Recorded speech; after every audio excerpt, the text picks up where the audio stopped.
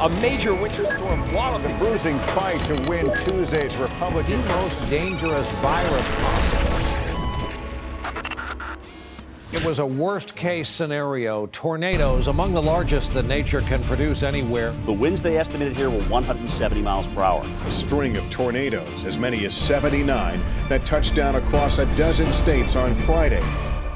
In late February and early March 2012, two ferocious tornado outbreaks strike within days of each other.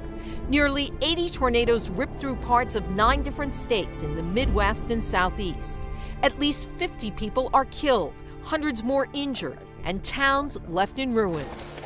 Hearts broken, knowing that we've lost children, we've lost loved ones, we've lost part of our family here in this community. Most strong and violent tornadoes in the world happen in the United States, and most of them happen in the Southeast, Midwest, and high plains of the United States, a region we call Tornado Alley.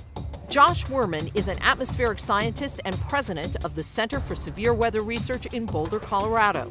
With funding from the National Science Foundation, Wurman uses vehicles outfitted with radar and other special instruments to track tornadoes and unravel their mysteries. If we want to see the fingerprints inside the tornado, we need to get close up, just like you would have to if you were taking a picture.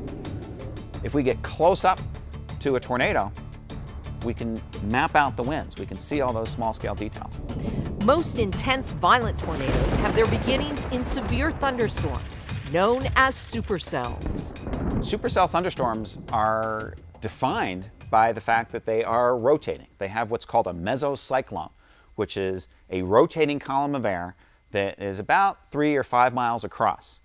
While supercells can occur many places in the world, most occur in the central United States because of its unique geography and climate conditions during certain times of the year, when wet, warm air moves up from the Gulf of Mexico and encounters the strong winds of the jet stream.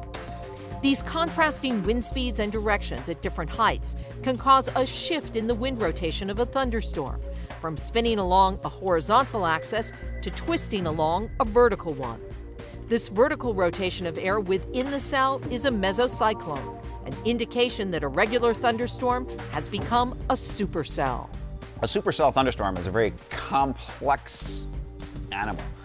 It has a very strong updraft, so winds can be moving upwards at 100 miles an hour. Supercells also have strong downdrafts, and one of them, called a rear flank downdraft, or RFD, is of particular interest to scientists. They believe that as the RFD wraps around the mesocyclone and descends, it helps intensify rotation at the surface, causing a tornado, a twisting column of air extending below the supercell.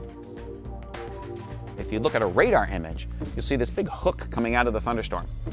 And that hook is where the strongest rotation in the storm is. And that's where the tornadoes form, if it's going to make a tornado. The goal of Wurman's research is to learn about these and other subtle differences in supercell thunderstorms that might help scientists forecast tornadoes more accurately and with fewer false alarms. There's still a lot we need to learn. That's why we're still going out every year in these ambitious studies to try to peel back these mysteries, to try to understand more about what's inside these supercells, what's causing them to make tornadoes when they do. With better forecasting and a better warning system, communities might be better prepared when the next tornado blows through town.